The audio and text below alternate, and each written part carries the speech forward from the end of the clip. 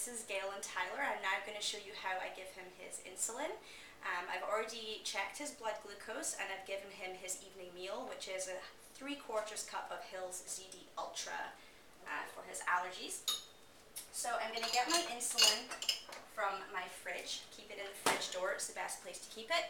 This is Novolin N. It is Walmart's generic brand of human N insulin. You're going to have to warm this up, so I either put it in my arm for a few seconds, hold it in my hand, I'm going to roll it around. You have to make sure that it's properly mixed. When it first comes out of the fridge, it's going to be a clear solution with looks like sugar in the bottom of it. So you're going to make sure that it's nice and milky and you don't see any sediment or anything in there. So once you've got it nice and warm, I'm going to grab my syringe, and I use, again, the Walmart Rely on Insulin syringes.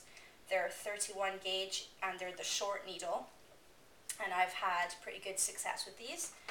The only problem I do have is I get a lot of bubbles, but from what I've read, everyone has that problem, and as long as they're small, it really doesn't matter, because you're going to be putting it into their skin and not into a muscle, so you don't need to worry about it traveling into their heart or anything. So little bubbles are not a big deal.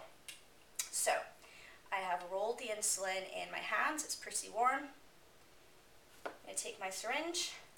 I'm going to select, I give Tyler 7 units of insulin in the morning and at night.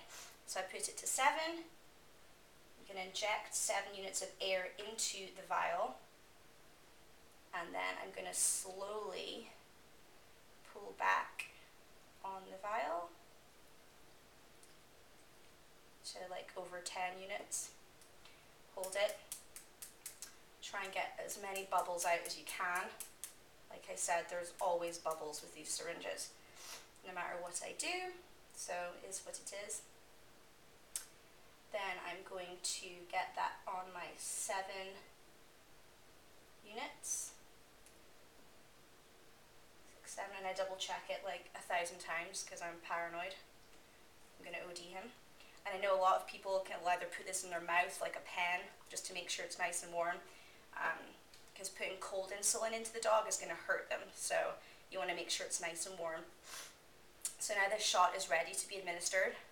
And again, I'm checking it's 7 units because I'm paranoid. All right, and now we have my lovely assistant Erin, who's going to be helping me today. We're going to put Tyler.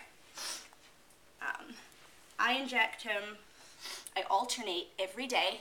I do right at night, so it's nighttime. So I'm going to put it in his shoulder here. Very easy. Tent the skin. Get a nice tent there. In it goes on a nice angle. Push it in. Super easy. Didn't even feel it. And now he wants his cookie, which I'm going to give him some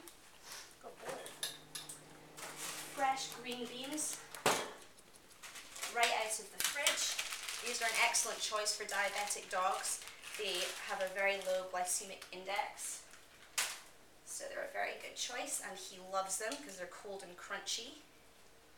So we're going to give him some of these, and that's it. Good boy.